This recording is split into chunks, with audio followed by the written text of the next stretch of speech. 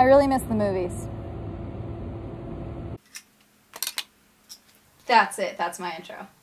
Hi, my name is Amanda and you're watching Swell Entertainment. And just in case anyone is annoyed by my opening clip, my mask is in my lap. So I know a couple of weeks ago I did a video talking about the feud-ish thing happening between Universal and AMC and other movie theaters, and how once everything is allowed to reopen again post-pandemic, that I will not be right away comfortable with going to the movies. And that is still the case. What safety measures will be implemented at movie theaters is really going to be a deciding factor in when I consider it safe for myself to go back to the movies again, if that makes sense. But I do miss the movies. The movies were a huge part of my day-to-day life and my mental health pre-pandemic. I know I talked a lot of shit on AMC, but prior to this I had AMC A-List, which for like $24.99 a month, you were able to get 3 free movies a week, and then also get discounts at concessions and things like that, which for someone like me who would take out a lease in front of a movie screen if she could,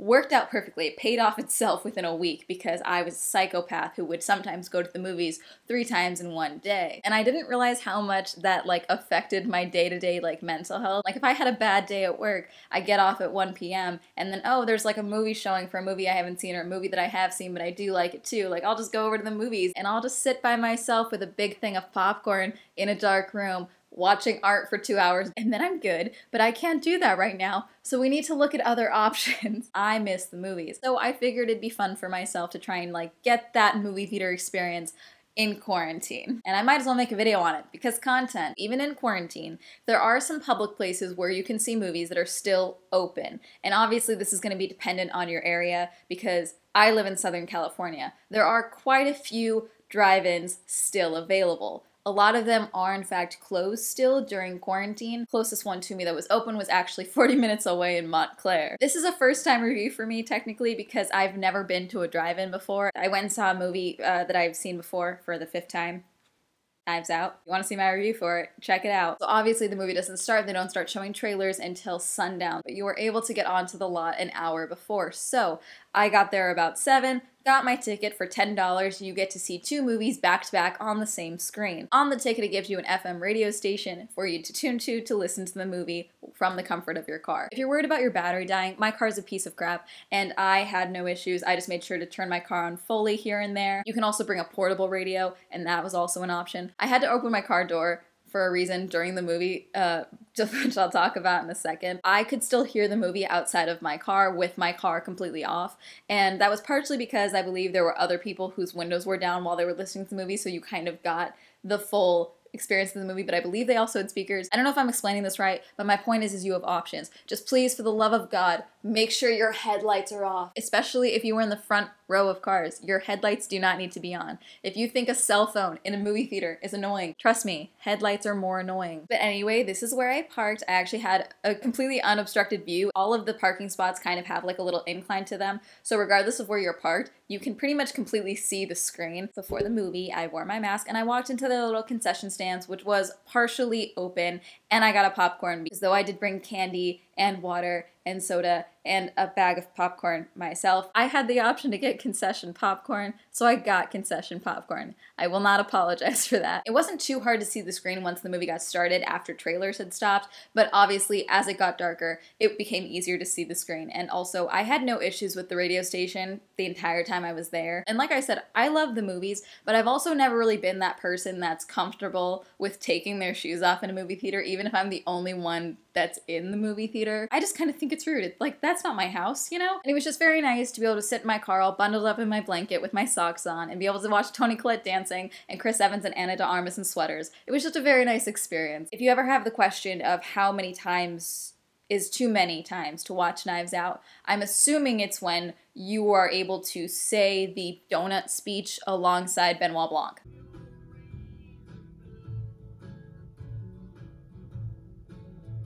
Anyway, I now own it on Blu-ray. Also, I would just like to point out that being able to watch the study scene, when you're alone in your car in that enclosed setting and just watch it all unfolding, I don't even know how to explain that feeling, but just Plumber and Armis are just incredible at that scene. But maybe you don't have a drive-in near you. Maybe you don't want to drive 40 minutes to a drive-in. Maybe you don't want to keep hearing helicopter sounds and then you finally look outside and you realize that they are circling the area just past the drive-in, and you hear this when you open the door. I'm at a drive-in and there's...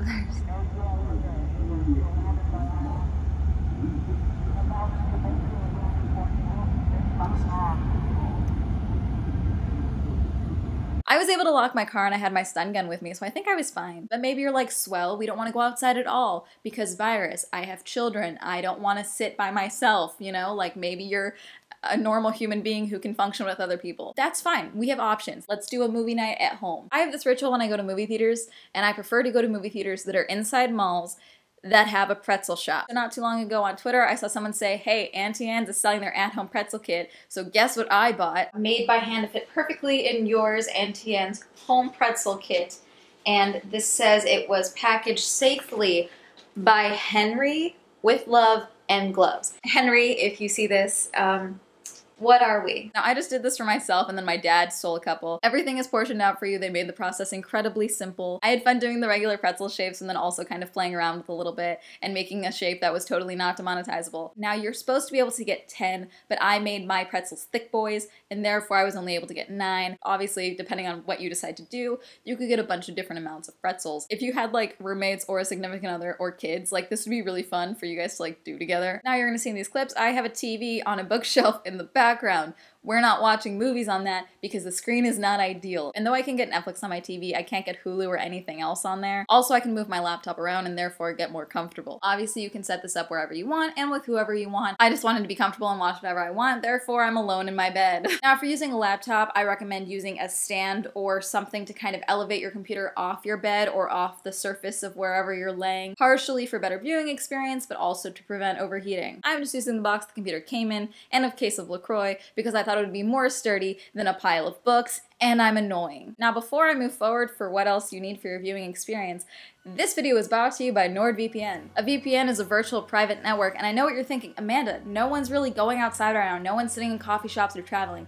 I understand, but eventually, we will be doing that again. And though I do have a day job, I also do a lot of work at home, and I did used to like breaking up the monotony of my day by leaving the distractions in my home and entering into the distractions of a coffee shop and getting a lot of work done there. Public Wi-Fi comes with certain dangers. You never know who else is on that public Wi-Fi. If you are on public Wi-Fi, your information can be vulnerable, and NordVPN helps with that. NordVPN protects your data and also can work as an ad blocker. I know what you're thinking of, Swell. In quarantine, I have watched everything on Netflix. You've watched everything on your Netflix, but have you watched everything on other Netflixes? NordVPN has super fast servers, over 5,000 in 60 countries, and it gives you the ability to unlock Netflix in other countries. So for example, UK Netflix has the entire Hannibal series, Sons of Anarchy, Vertigo, Blues Brothers, and the 1995 BBC Pride and Prejudice. NordVPN gives you more options. NordVPN has no data logging, it works on most operating systems, and they have 24/7 customer support and 30-day money-back guarantee. You get 70% off NordVPN for just $3.49 a month and an additional month for free if you go to nordvpn.com/swell or use coupon SWELL. Again, that's nordvpn.com/swell or coupon SWELL for 70% off NordVPN. Moving forward with your movie setup. Now, obviously you can set up your movie corner the way that you want, but I just decided to have all the pillows in the corner of my bed. Big, thick, fluffy blanket. I highly recommend fluffy socks and comfy pants. Maximum comfort is what you're going for here. Remember, you are in your own house, not a movie theater. You can take your shoes off. I recommend it, actually. Please don't put shoes on your bed. You've got your popcorn, you've got your candy, you've got your totally non-demonetizable shaped pretzel. Now, obviously you can drink whatever you want, but to get the most mimicked experience of a movie theater at home, I just went to a drive-thru and got a large Dr. Pepper. Now, I had no idea to watch, but luckily I have so many of you swell people following me on Twitter, so I tweeted out that I needed recommendations that were on Netflix, Hulu, and Prime Video, and so many of you didn't do the required reading because so many of you recommended series. I'm sure they're all great, but that wasn't the question. Originally, I was only gonna watch movies that I had not seen previously, but Amanda the Jedi suggested Portrait of a Lady on Fire, and that was the only excuse I needed to watch Portrait of a Lady on Fire again. It's amazing. But one movie I haven't seen that was recommended by Chris Salazar was Six Underground on Netflix. I don't have a lot of opinions that would be interesting to share for Six Underground, and then I know I said I wasn't gonna do series, but I keep seeing the advertisements on Twitter for Defending Jacob, and I got one episode for free from Apple TV. So I was like, okay, I'll just watch the first episode. And I'm so annoyed. It's so good. I don't need to pay for another streaming service. Why? You make a show where I get to look at Michelle Dockery, Chris Evans, and Betty Gabriel, and you expect me to not love the show? You expect me to show restraint and not pay for another streaming service? Incredible show. I'm annoyed. Honestly, it's rude. It's mean. That's what it is. It's mean. And that was pretty much it. I just watched my movies all night. And I know what you're thinking, Amanda, you're never going to be able to like recreate or get that full movie theater experience at home. I know I'm not going to be able to recreate the full feeling of going to the movies at home. And that's fine. And absolutely, once it's safe to do so, I absolutely want to go back to the movie theaters. There are so many movies coming out that were supposed to currently be coming out but have now been pushed to either the end of 2020 or 2021 that I would love to experience for the first time in front of a big screen in a movie theater. And like I said in my last video on this topic, there are plenty of people who, again, don't think it's safe to go back, or they don't know when it will be safe, or they don't have the disposable income to go and spend on a movie ticket. So these are temporary options and potentially permanent options. But also I know that there's a lot of you that follow me that have children that are doing what they can to try and keep your kids entertained at home in this time. And setting up shop in the living room, or, you know, making a pillow blanket fort and watching movies together is a great way to do that in my opinion. I'm single with no children, and I can only be around my dad and my brother for so long before I start losing my patience and my mind, so I need time alone. And I understand that a bunch of you need time alone as well, and setting up a little movie night for yourself, or even just a little movie night with you and your family in like a way that is comfortable for all of you, I think that's great. We're all just trying to find ways to get through this weird time. For me, that's making videos and watching movies, and I highly recommend that everyone finds that for themselves as well in this time. But be safe, make good choices, take care of yourself and your loved ones, and you absolutely deserve to have fun and be entertained in this time as well. That's gonna be it for this video. Have you ever been to a drive-in? What's a movie you've seen recently, whether it's on Hulu, Netflix, Amazon, video on demand? What's your personal movie night setup? Let me know. Comment down below. Shout out to my patrons. Thank you so much for supporting me on Patreon. If you'd also like to support me on my Patreon, the link will be listed down below. If you'd like to follow me on all my social media, that'll be all up here. And that's going to be it. Have a lovely day. Wash your hands. Be safe. Goodbye.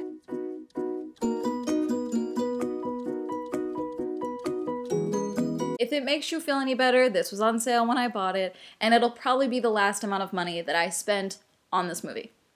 Most likely. Aaron, Adam, Alan, Elise, Alex, Bradley, Brighton, Byung, Cameron, Cameron D, Christopher, Chris, Cody, Colton, Prash PC, Dean, Don, Elliot, Aaron, Essen, Evan, Feckless, George, Jaron, Griffin A, Hopeless, Jason, Jasper, John M, John, Jonathan, Jordan, Kenneth, Kevin, Kim, Lisa, Luis, Manga, Matt, Matthew S, Matthew, Meme Lord the Red, Michael J, Michael, Nathaniel, Prylock, Rob, Sam, Stefan, Timothy, Torben, Tom, Victor, Wendy, William, Zendry.